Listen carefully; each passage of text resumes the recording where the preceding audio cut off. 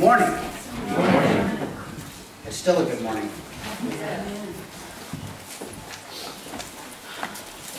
It's gonna be kind of backwards. I very much appreciated the worship this morning. Benjamin and Christy McKenzie, I thank you guys very much for stepping in. But I want to kind of extend thanks to Steve and Angie, because I don't know how many years you guys have actually been doing it here, but it's been ever since I've been here, and that's coming up on 9 years. Steve and Angie are faithful week in and week out to organize worship for us and lead us into the presence of God. And so, you know, we're not a really big church. We're getting bigger. I think we're a fantastic church. But in this church, we've got, you know, 4 or 5 different groups of people that can get up and be involved in worship, and I think that's absolutely fantastic. We have that many people. You know, music ability comes and it goes, but people that are willing to get up and be involved in worship and the song service, and I think that speaks well to Steve and Angie for their fulfilling their role as the worship leaders in the church. So thank you guys very much, and for the rest of you that are involved, thank you very much. We are going to continue do another section of our Testify. I have asked, actually I asked a couple weeks ago, but it's worked out today that Kathy Edman is going to come and share with us her testimony.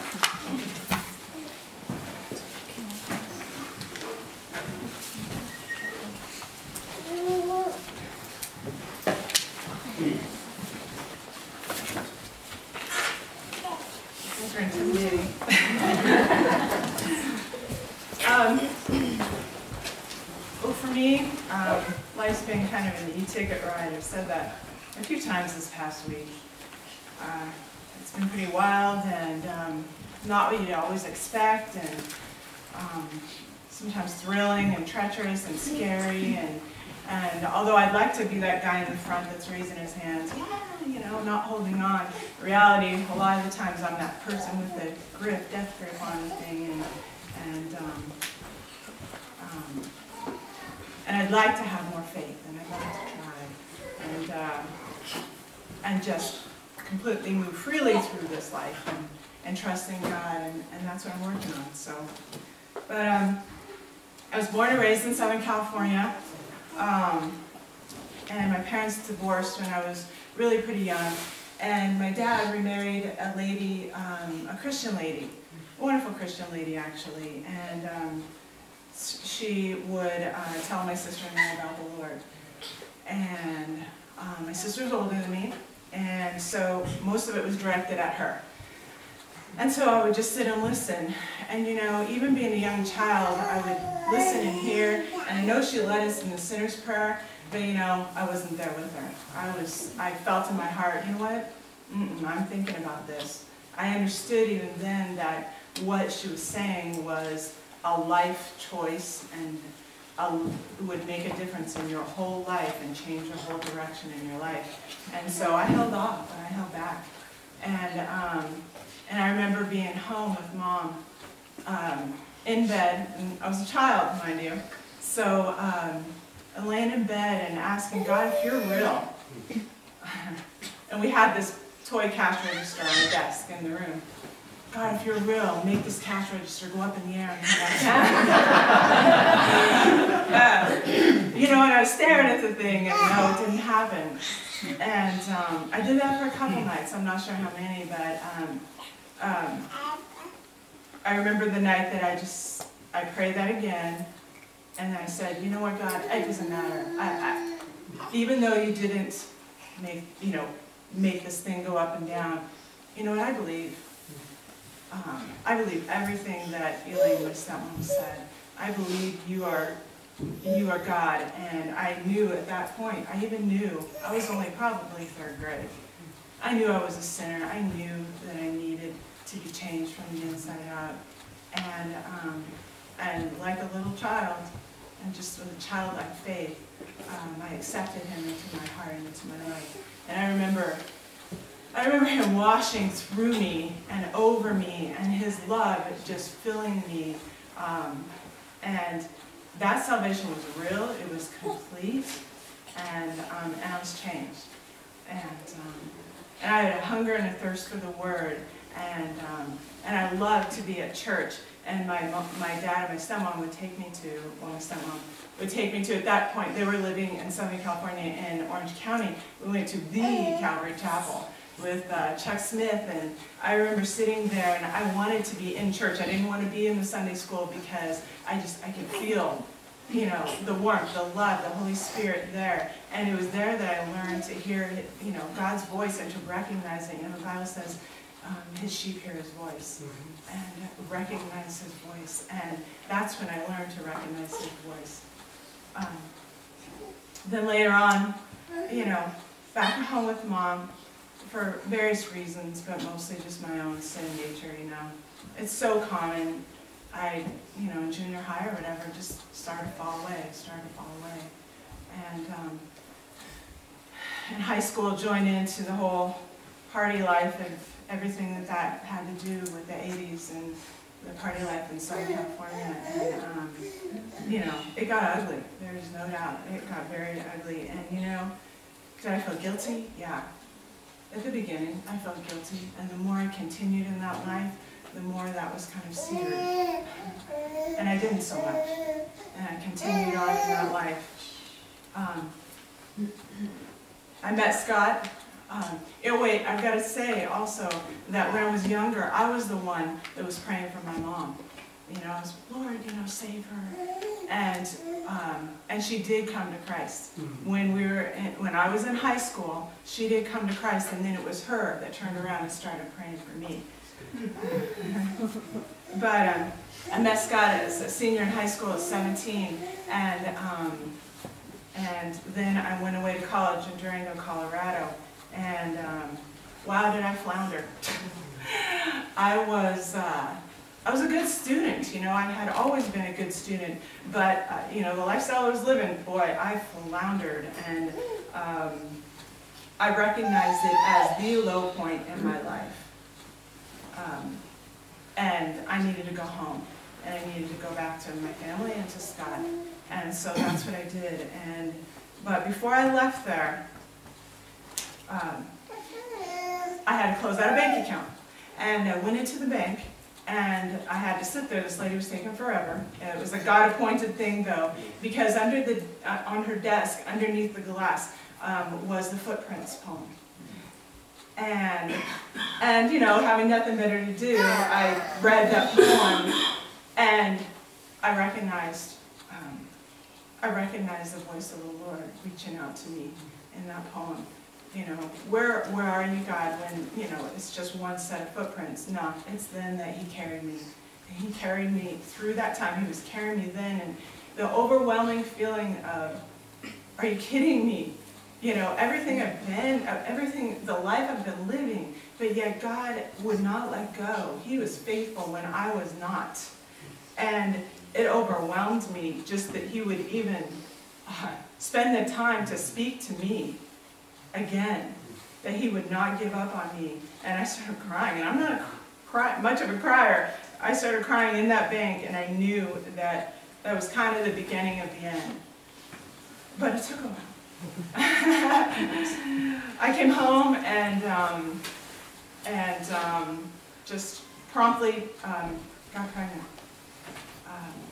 And I thought, you know what? This is what I deserved. This is what I deserved. You know, living the life I was. And little did I know, I did not deserve that. That was a blessing of God. When I saw it as, that's what I deserved, this, you know, punishment or whatever, what an unbelievable blessing of God. And what God did for me in His fierce grace for me to bring me back to Him through the birth. And that's Chance we're talking about. You guys know him, you know?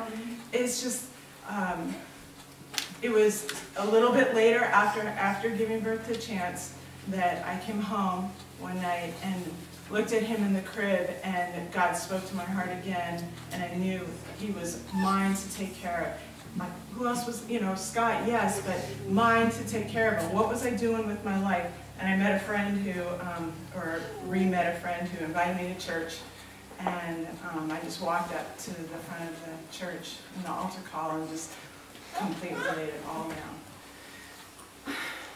And completely gave it completely over to him, once and for all, a 180. And poor Scott, because I wasn't the woman that he married almost overnight. Whoa, what happened to this woman that he married? But glory to God for that, though. Then I was just discipled in the church in California. I came out here and completely discipled, and we always felt like it was our calling to change the generational yuck of our children, and to change, you know, that it stops with us. That whatever the hit that we have to take to make it happen, we're going to do that. And only by the grace of God is this not everything that we, you know, both sides of our families, you know, had all kinds of yuck. And it was not going to continue on down the generations of our kids by the grace of God. And so that's what I've been up to since then, pretty much. And encouraging my kids and living for the Lord. And I just, you know, it's an amazing life. It's a wild ride. And but he's in control, and he's got it all under control, so that's my story.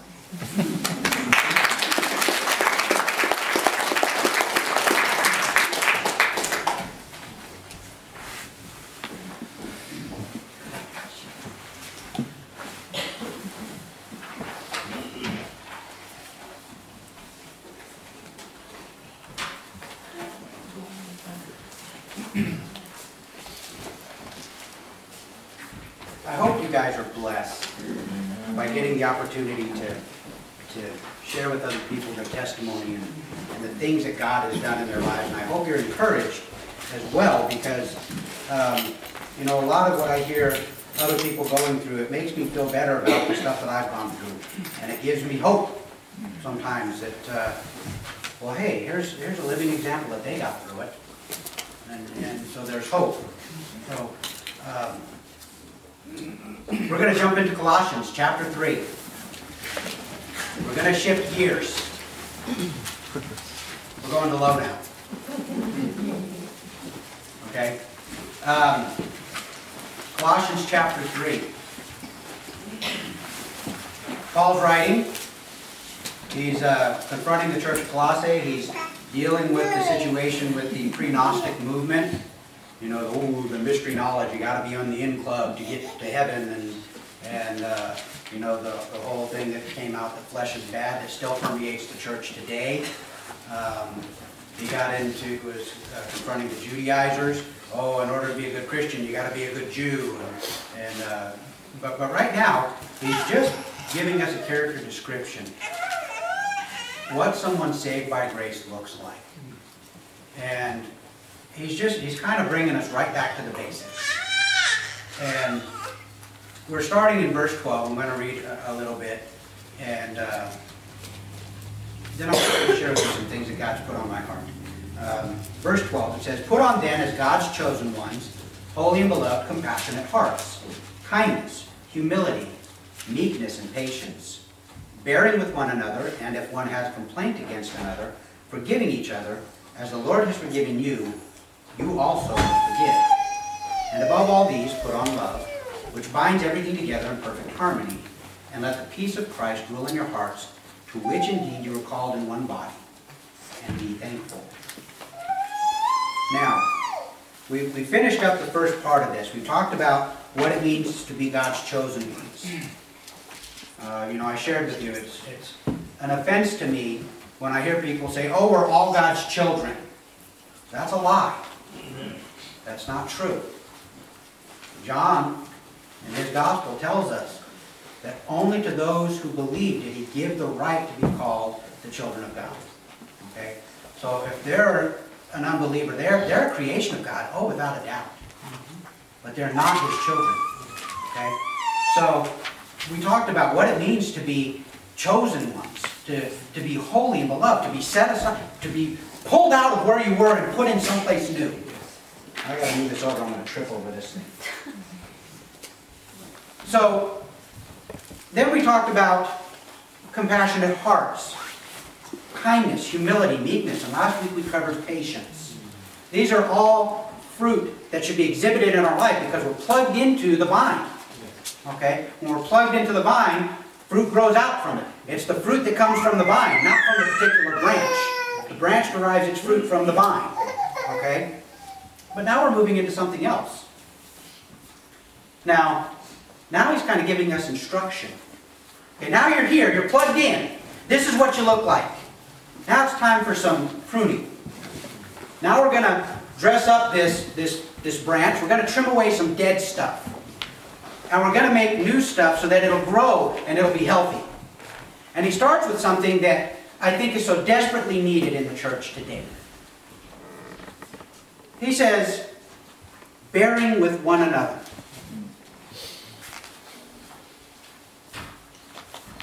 Man, that's so huge. And we just kind of blink over this because it's not really one of the passages, you know? It's just kind of one of those that you kind of jump over to get to the passage. Okay? But bearing with one another.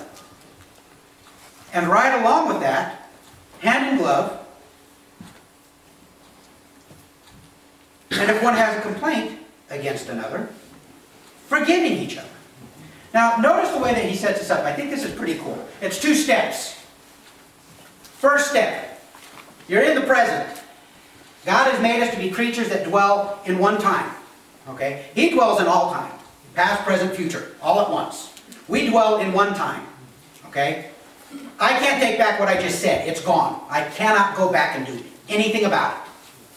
Nor can I understand what you're going to do 2 minutes from now.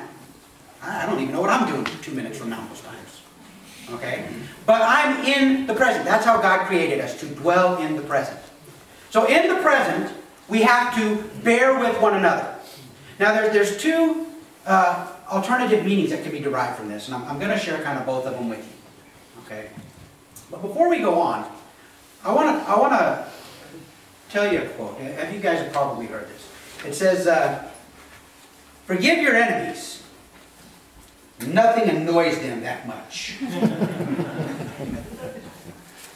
Okay? Forgive your enemies, because it's really going to annoy them. Now that's a quote by Oscar Wilde. You guys know who Oscar Wilde is? Okay, he's an author. He wrote a number of books, but probably the best known, The Picture of Dorian Gray. Oscar Wilde was a hedonist. Give me, give me, give me, give me. Live in the moment. Drink it up. Snort it up. Sex it up. Give me it all, because when this life is over, I'm gone. Okay? Now, if this man, who was so very far removed, as a matter of fact, I heard it said that The Picture of the Dorian Gray was actually kind of his autobiography. Okay? That was kind of him telling his story in a fictional tone. And if you remember the picture of the Dorian Gray, this man made a deal whereby he would never age, and the license that he took with his life and all the sin that he engaged in would never appear physically in his life. It would all appear on this portrait of himself that he kept hidden away. Okay? And as he went through life, the picture would grow old and it would bear the brunt of the physical signs of his sin and the debauchery. And they think this is kind of an autobiography for Oscar Wilde. But you know what? The point I want to make is Oscar Wilde understood the power of forgiveness. Okay. Now, if this is a man who is so far removed from God that I mean, just read a little bit of his life and you'll understand how far removed from God he was. If he understood the power of forgiveness, how much more should we, who have been forgiven not much, but everything, how much more should we understand the power of forgiveness? So let's go back to our 2-step process. We're dwelling in the present. That's all we've got. Okay? Can't undo anything that's been done. There's no way to understand what's coming. So we dwell in the present. So step 1, right now, bear with one another. Okay? You know, you ever have people that just annoy you? Okay? There are just groups of people that just annoy each other. Okay? And just, they can walk in the room and you just go, you don't even have to know them. Okay? First time meeting, they walk in the room and you just go, okay? Some of those people are in this room, for some of you. And some of you are those people maybe for me or for them and them and them. Okay? But that's not the point. Because see, God designed us that way. God made us on purpose, because if we were all noses, where would our sense of taste be? And who would scratch when it itched? Okay? So that's not a mistake. Now sometimes it's blown out of proportion because we're stupid. I can be really stupid sometimes. I like things done in a certain way. I call it perfectionist, but it's really just being selfish. I want it done my way. Okay? My poor wife. She has so much grace for me. Because, could you please just, thank you. Now we always talk in marriage group about the towels. Okay? And this is God's evidence in my life for me. And to my wife, I think it's more a blessing to her. I hate wadded towels. I do. It's one of those things that I wish you could just kind of take out and throw away. But I walk into a room and I see a wadded towel and it just treating it. You dry your hands on that thing and it's not going to dry for when I need to dry my hands. Hang it. Let it dry. Now Christy doesn't care. Well, she cares because of me, but not because of the towel. And she's okay with it. Off she goes. Probably to go fix my sandwich in the 12-step process. Okay? Now, I can be, and for a good part of our marriage, I was really a snot about towels. And I would be in, wash my hands, open the wet hands, open the door, walk all the way out, down the hall, into the kitchen. Christy! The towel! Please, could you please put the towel the way it's supposed to go? And she would come back and she would shake out the towel. Off she'd go, and then I could dry my hands. I'm just showing you that because we all have areas that we can be stinkers in, right? We all have areas that we can be stinkers in. That's in the moment, right? In the moment. In the moment, we bear with one another. Okay? And that goes hand in glove with what we're talking about with the forgiveness. But there's another bearing with one another that I think also can be mentioned because it's the same word usage. Bearing one another's burdens. Okay? Now this I think is actually a little bit more involved and a little bit more intricate. Because see, when we come into the body of Christ, we become part of something bigger than ourselves. Okay? And yeah, we're part of the body of Christ universal. All the saints that have gone before, the saints that are, the saints that are going to come, we're a part of that. Okay, but we're also called to be a part of something specific, and that's the local body. Yes, amen. Okay? When we become involved with the local body, it takes more than just showing up and plopping in the chair. At some point, there has to be a developing of trust, a sharing, an opening, a willingness to lay out to get stepped on. Okay? Now, how can I bear your burdens? How can I help you bear your burdens if you're closed? If you won't share your burdens? Okay? Now, yeah, I know Jesus said, "Come to me, all you who are weary and heavy laden, cast your cares on me, give me your burdens." I understand that, but do you understand what we are? We are the body of Christ. And so we are a part of that, bearing that burden. Okay? Quite honestly, I think it's an absolute shame to the body of Christ if somebody needs a miracle that the body can provide just mundanely. What am I talking about? God, I need groceries. I need you to provide groceries for me and my babies. I think it's a shame when God has to speak to someone in the grocery store to go and provide that for you because your church body did not. Okay? Now, blessings to God that He does those things. Absolutely. But what a shame that the local body doesn't. Now, again, we got two problems here. One is ignorance. Did you tell them you were in need? I've been in situations where somebody was offended because the church did not step up to help them. They never let anybody know. I had no clue you were having a problem. Well, you should have. Okay, well, which room is mine? Because I'm moving in. How am I supposed to know if you don't tell me? Okay, that's one part of the shame. Okay, the other part of the shame is if you did know and did nothing about it. James talks about that. John talks about that. Okay, so bearing with one another. So first we have the understanding, and we're gonna touch on this a little bit more. We have the understanding of bearing with one another, as in putting up with each other, just dealing with each other's idiosyncrasies. But we also have the understanding that we're there to uplift each other, to be a support to each other, to guard each other. To guard each other. Do you understand that? You look at the full armor of God, there's nothing covering my backside, because that's your job. And there's nothing covering your backside, because that's my job. You understand that? Okay, bearing with each other. But let's go back to our first interpretation of this, our first understanding. Because while I believe the second one is accurate, I think the first one is really what Paul is dealing with here.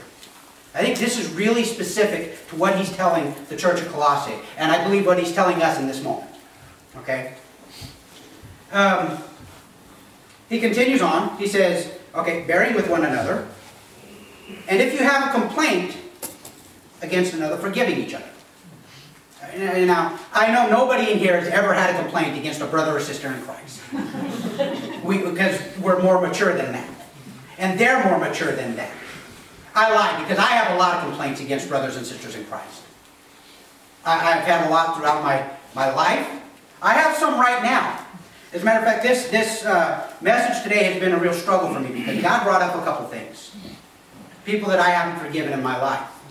And I'll tell you, one of them is really, really stupid. But it makes me mad. We were playing softball on a church softball team. By the way, I don't play softball anymore. But we played softball on a church softball team. And there was a guy on the team. I'd grown up with him in church. And quite honestly, I thought he was a jerk. I still think he's a jerk. Okay? And that's part of my unforgiveness. This guy never showed up to practice. He was, he was a very good athlete, very gifted. When he showed up, it was like, all right, we're guaranteed at least one run. But he didn't know how to play as a team because he never showed up to the practices. Well, we got together after a sound whooping, and we were talking about what was needed, and I spoke up and I said, well, it would really help if people get their butts to practice. And he turned around to me and said, shut up. And I about went across the circle at him. Now, you think, oh, not a big deal. The other day when God brought this to my mind, I was so angry, I was livid thinking about that offense. Now, okay, yeah, it's stupid. It's stupid. In my intellectual brain, or quasi-intellectual brain, okay, just in my brain, I can acknowledge this is stupid. But in my emotion, in my gut, and I thought, oh, jeepers, Glenn, that was 24 years ago. Let it go, dude. Just let it go. Well, I thought I had. No, I just put it out of mind. Okay. So, what I'm going to share with you, I'm not sharing because I've got it. I'm sharing because I'm getting it. Okay? It's a process. I'm working through it. So, don't come with the understanding that I'm on a pedestal at all. Because I know there are areas that I have unforgiveness in. And I'm being dealt with that. Okay, so our first step is bearing with one another in the moment. Okay. Step 2, he says, and if anyone has complaint, forgiving each other. Okay, so step 2 is, If you realize someone has offended you, refer to step 1. Okay? Because what we live in what? We live in the present. Okay? So if someone has a complaint, it's already something in the past because it happened. So refer to step 1, get back in the present, bear with one another, forgiving each other. Now, you've heard the sayings, unforgiveness is a chain that you put about yourself and bind yourself with. I got a better illustration. Okay? Unforgiveness is someone laying out all the ingredients before you, and you mixing up the bitterest cup of gall and continuing to drink it throughout your life. Okay? You choose it. You embrace it. You accept what they've given. Instead of ignoring it and going on, instead of letting it go and saying, no, I don't want this, you sit there and daily, 2 of this, 3 of that, squeeze that, whatever that is, stir well, shake. Oh, that's disgusting! Oh, that's horrible! Oh, I hate it! That's what we do with unforgiveness. Okay? So, understanding, unforgiveness is a sin against yourself as much as it is against them. It's also an affront to God. It's an offense before God. Now we're going to read a couple of passages.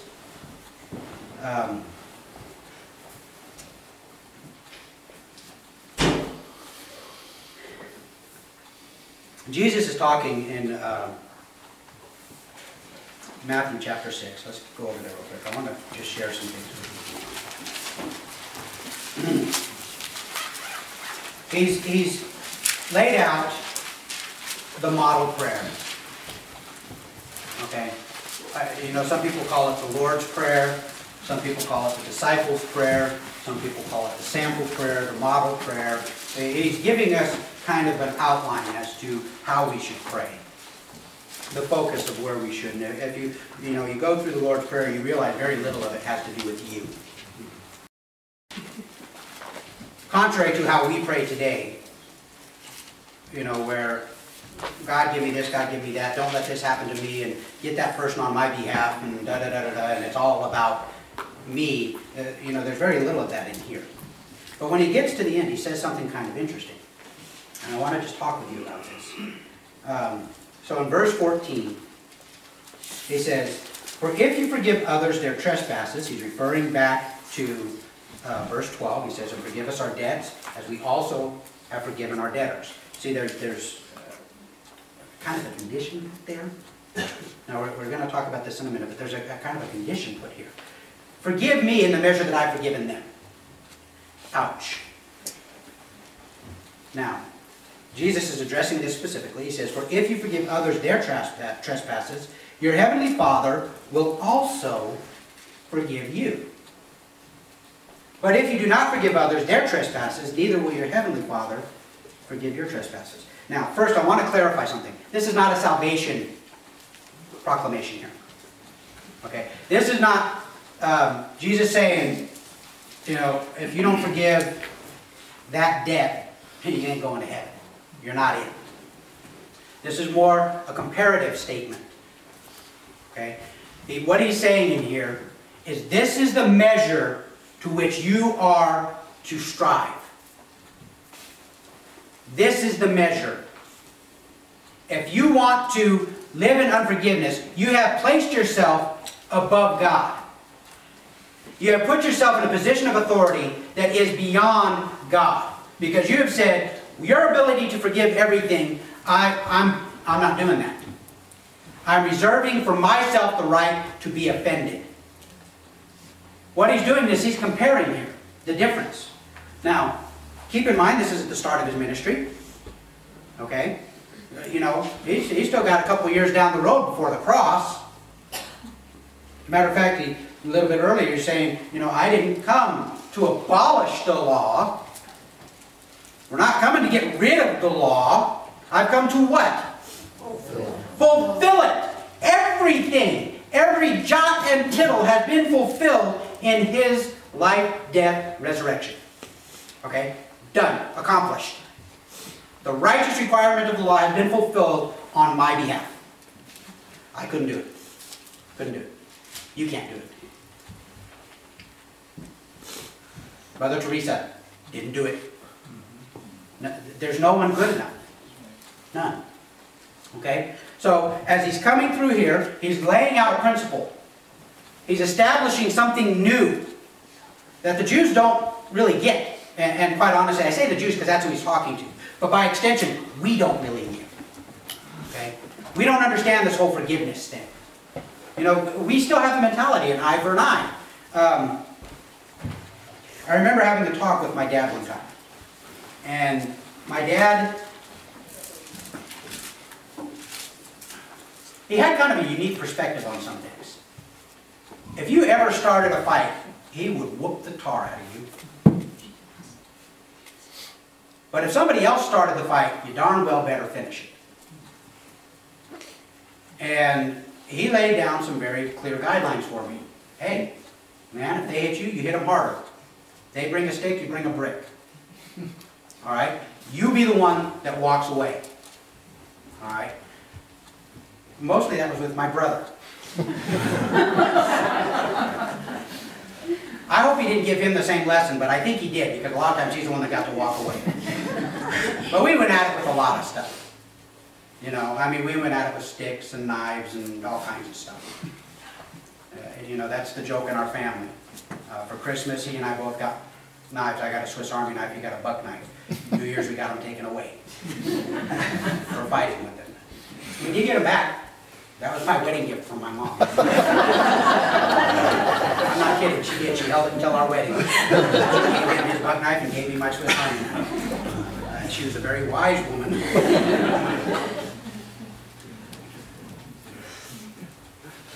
The Jews had a saying, an eye for an eye and a tooth for a tooth. I understand that because I grew up with that. I understand if you push me, I'm going to hit you. If you hit me, I'm going to take you down. I understand that principle. And when we come to Christ, he says, oh, wait. Don't do that. Okay? Now, keeping in mind, a lot of my interaction violently was with my brother, who I love. I wasn't convinced of that at the time sometimes. Actually, that's not really true. Because I was the only one that was allowed to fight with my brother. I got into several fights because of him. Because people would badmouth him. Okay? So I did love my brother. I just sometimes didn't like him so much. But when we come to Christ, a new model is put into place for us. Remember we talked about the knothole of the cross. How when we walk up to the cross, everything is canted. And when we look through the cross, God writes it for us. But we've lived so long with everything canted, it looks off. It doesn't look right to me. It's like we went around our entire life with one of those kaleidoscopes, except we got two of them. And we're going through life and we learn to accept this is the way that everything is. My brother-in-law spent most of his life up until he was in his 30s with very, very poor vision. And when he was in his 30s, he got his first pair of glasses. He had no clue that from a distance you should be able to see leaves on trees. He thought they should look like little kids' drawings where they just kind of draw a big thing around and fill the whole thing in with green, because that's the way a tree looked to him. And when he got his glasses, he put his glasses on and he was standing there and he was like, I didn't know you could actually see all the leaves. He was amazed. That's the way it is when we come to Christ. When we're looking through that knuckle of the cross, he starts to turn things aright. Okay? But we can't see it because our vision is still skewed. Our brains haven't caught up with what he's showing us yet. And so what he's laying down here is forgive, forgive, forgive. Now, in Colossians, Paul is telling us, he's speaking specifically to our brothers and sisters in the church.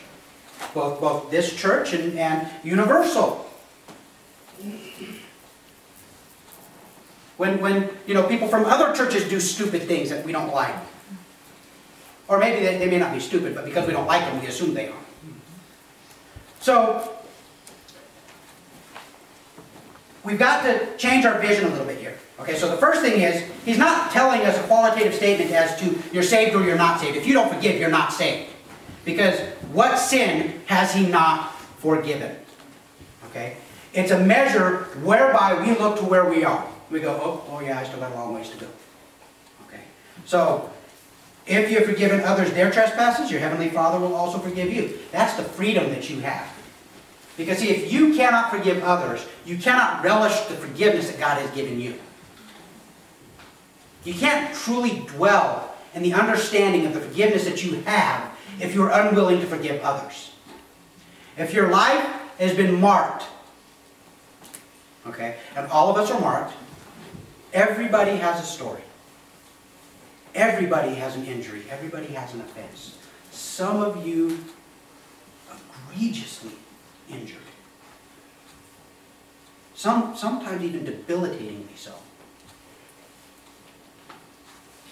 The nastiest of ingredients has been laid before you. And unforgiveness is scooping them up and tasting them every day. Okay?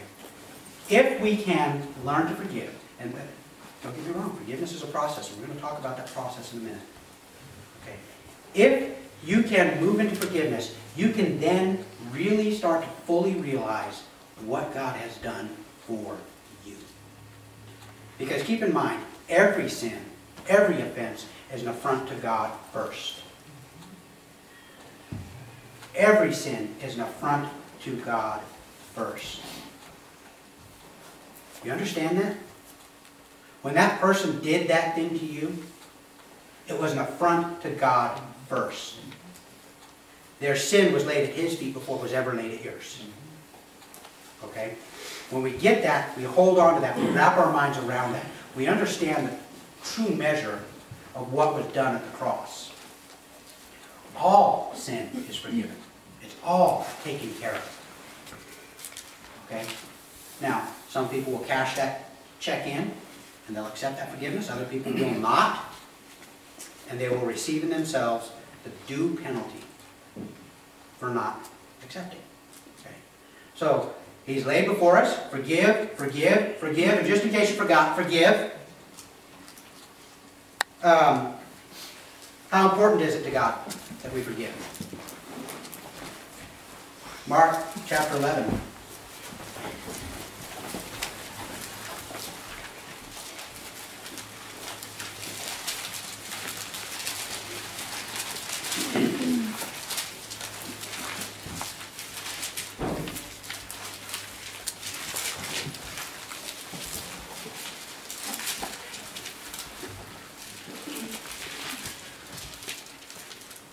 The disciples are, the situation is that Jesus has cursed the fig tree, and they're walking by, and the disciples say, oh wow, the fig tree is withered, and wow, that was quick. And Jesus says some things, and He's talking about what faith can do, but what He says, what tags right on the end of this, okay? Pay attention, because He says, have faith in God. I'm in verse 22. He says, have faith in God. Truly I say to you, whoever says to this mountain, be taken up and thrown into the sea, and does not doubt in his heart, but believes that what he says will come to pass, it will be done for him. Therefore I tell you, whatever you ask in prayer, believe you have received it, and it will be yours. Now watch this, because there's an important word here. Okay? In the Greek it's called kai. In English it's called and. It's connecting the two thoughts.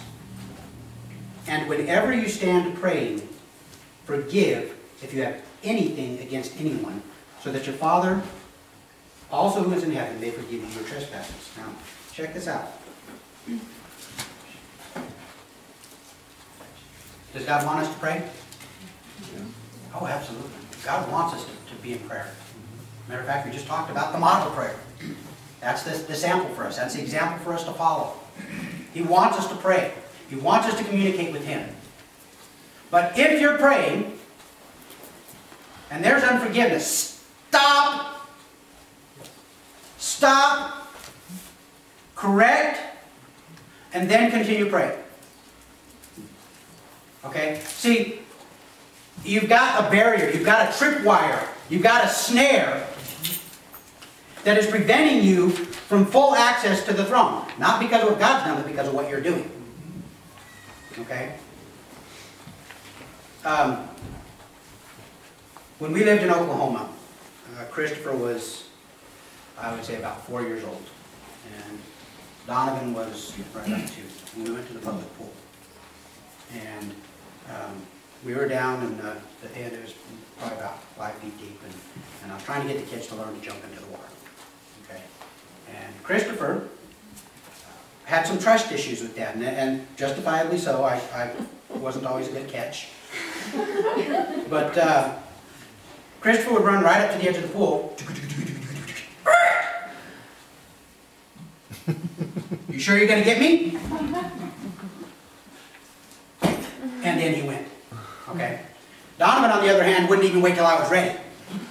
Donovan, I'd be like catching Christopher, and I'd go, Donovan.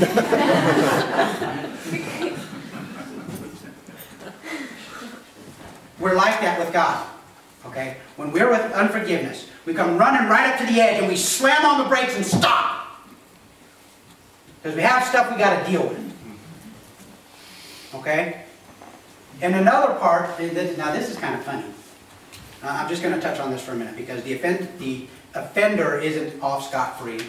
Because in another part, Jesus says, you know, if you bring your gift to the altar and there realize you've offended someone, lay your gift down. Don't even present it, just put it down. Go and be reconciled. And then come back and offer your gift. Okay? So there's a two-way street here. But we're not talking about them, we're talking about you. Okay? So how important is it to God? Bury it. Stop your prayers. Deal with it. Now, is it a one and done? Absolutely not. Absolutely not. Because we have this stupid human nature in us that likes to replay, likes to remix our drink, we relish the drinking of our sin, our unforgiveness, and so we have to deal with this day in and day out. Now, there's a quote that I read one time, and it talks about, you know, oh, forgive and forget. And it talked about one of the essential differences between men and women. Men forget but never forgive. Because if you bring it right back up, they're going to be right back to as angry as they were before. Oh yeah, I remember that. Yeah. Well, you haven't said anything for 7 years. Yeah, you know why? Because I forgot. Now you thank you for reminding me. Okay. But the converse side of that is women forgive, but they don't ever forget. They'll remember it, and they'll remember exactly what you were wearing. I remember when you were wearing that blue shirt. You were sitting in that gray chair that we used to have, the one that broke about 14 years ago. Remember when you said that thing? Well, I've forgiven you for it. Wait a minute. Yeah, that was that day that you started it. Yeah. Okay. So, but see, the nature of forgiveness isn't. We can't just forget. Our brains are not designed to just forget. You can't just tell yourself, stop thinking of that. Don't do that. Okay? Because our brains were not designed to exist in a vacuum. Okay? Something's got to be going in there. Now, one of the things that I learned a while back when I was really learning to forgive, you know, I had a very tense childhood with my father. My father's chair used to sit right above my bedroom, and he had a lazy boy, and when he would sit up, you could hear it go, wham, wham! And I would lay in my bed and I would count the stairs to make sure he wasn't coming down.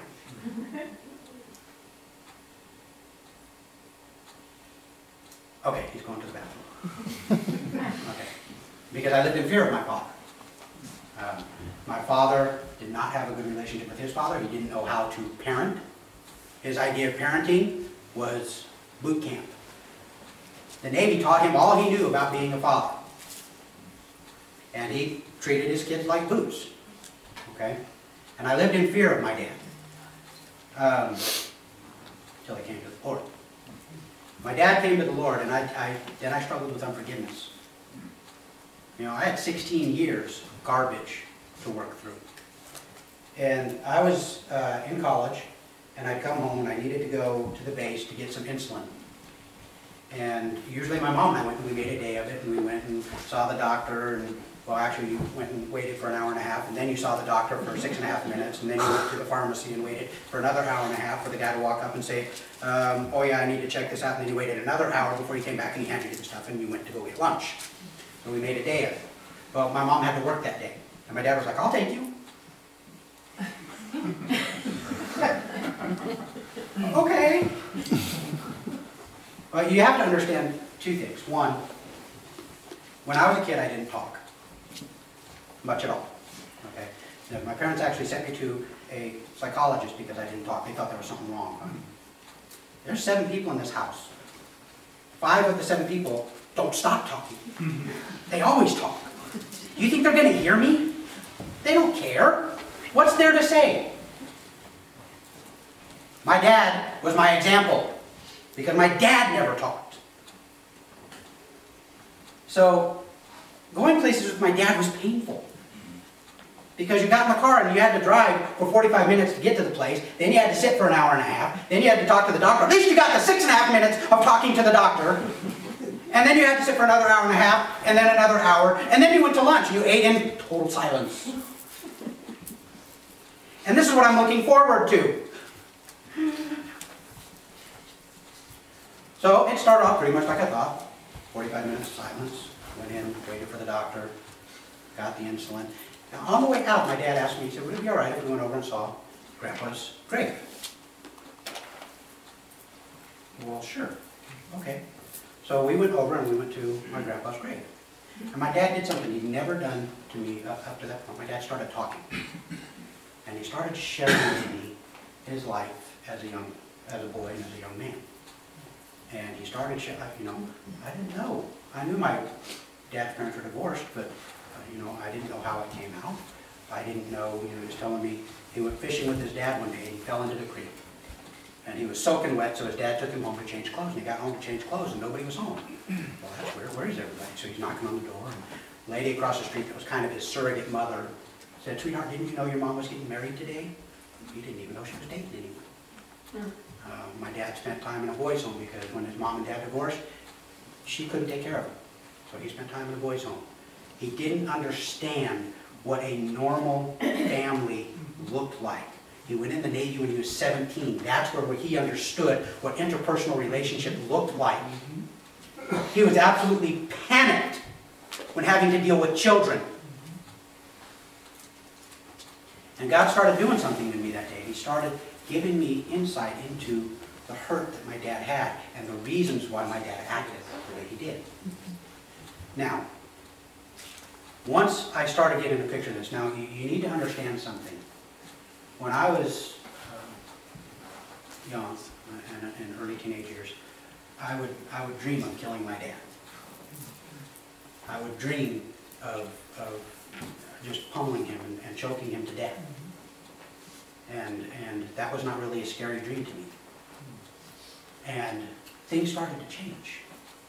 And Christy and I were married at the time, and she started noticing a change. And there was a lot of reservation in my family when my dad came to the Lord, because when we come to the Lord, we're not just all of a sudden prettied up. Sometimes we still got stuff we got to brush off and we got to clean up. And sometimes he had to brush off and clean up a little bit. But God started making a change in me that came from that moment when Dad asked me, can we go see Grandpa's grave? I want to share something with you. Flip over with me, if you would, to Philippians chapter 4.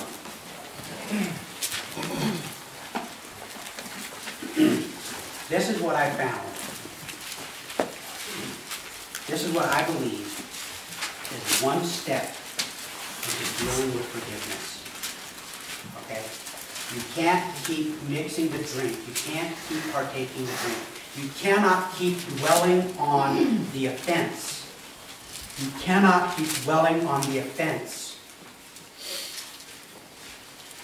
Paul writes, verse 4, rejoice in the Lord always. Again I will say, rejoice. How often are we supposed to rejoice? Always. What is our life supposed to be marked by? When people look at us, what should they see that we're doing? Rejoicing. Okay? So our life should be marked by rejoicing. Why? Has God given us anything to rejoice about? Yes. Absolutely. Absolutely. If you don't have anything to rejoice about, if you cannot think of anything to rejoice about, go read Psalms. Go read Psalms. Start at 1 and just keep going till you find something.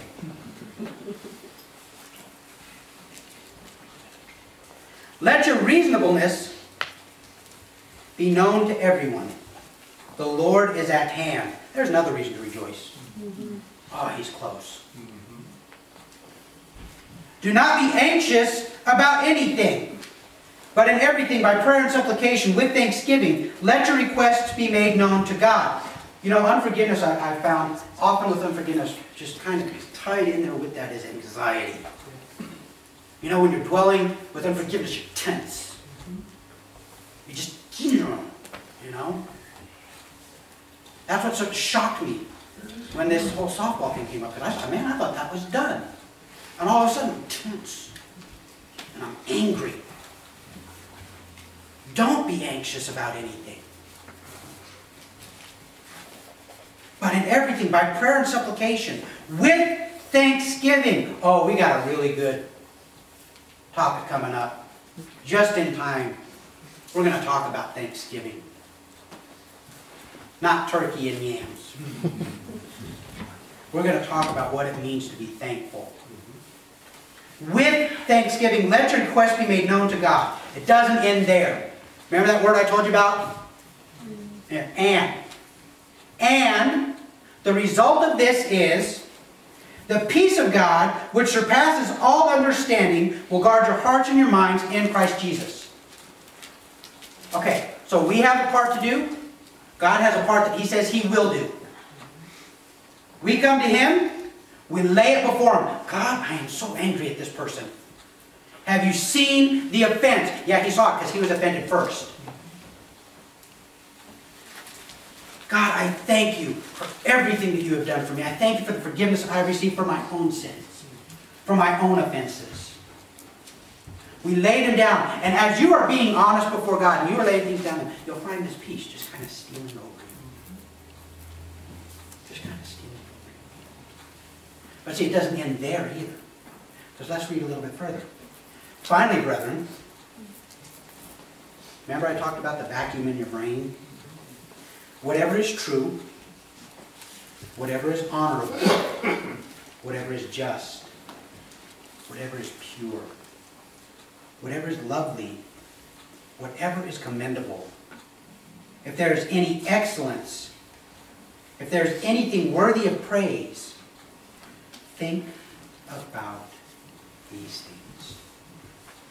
See, one of the things we don't like, because we don't appreciate that God expects us to control our thoughts. We want them to just kind of run where they will, willy-nilly.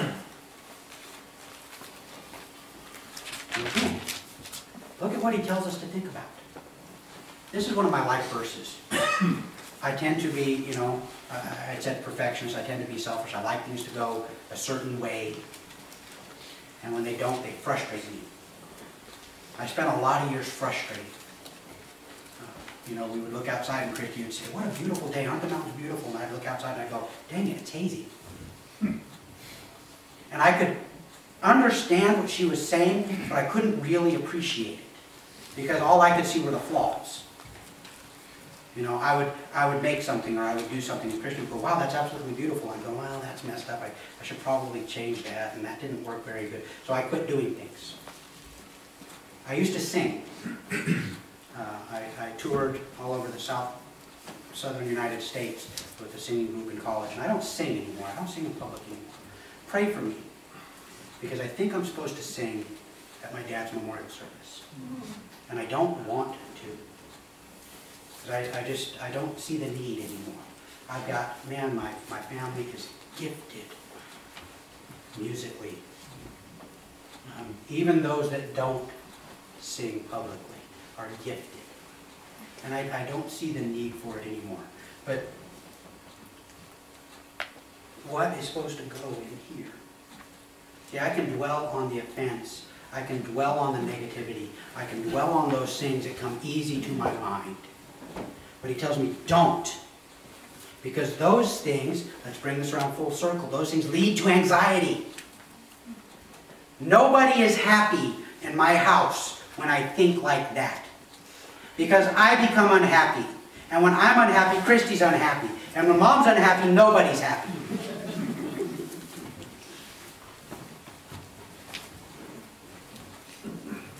Okay, Glenn, what is true? What is honor? What is honor? Can you think of anything that is honorable? What is just? What is pure? Annalisa's laughter is pure. A baby's belly laugh is pure. Whatever is lovely. My wife is lovely. My wife is lovely. Whatever is commendable. Gosh, all I got to do is look at you guys and all the things that you guys do to help each other. And there's lots commendable. If there is any excellence, if there is anything worthy of praise, think about these things. I'll tell you what. God has given us so much to think about. Why would we waste our time thinking of anything else? So, Paul's laying out. Now he's given us what the fruit looks like. Now he's telling us how it works. Okay? Now keeping in mind, this isn't just Paul's idea of how a successful church operates. This is God being inspired of God's Spirit to say the things that God wants you and me to know. Bear with one another. Don't be so easy to offend. How many times, I get offended and they weren't even talking about me. And I'm all in a huff, and then I realize, Christian will say something to Mackenzie, and I get offended because I think they're bad-mouthing me, and they weren't even talking about me. They were talking about some stupid thing on the internet or something. We're so easily offended. We're so eager to take offense. Don't. Bear with one another, step 1. And if you have a complaint, refer back to step 1. You forgive, because we dwell in the now. Quit mixing that toxic potion of gall, of bitter gall. Quit sucking it down every day. Dwell in the forgiveness that God has given you, and by extension, you grant to others. Amen?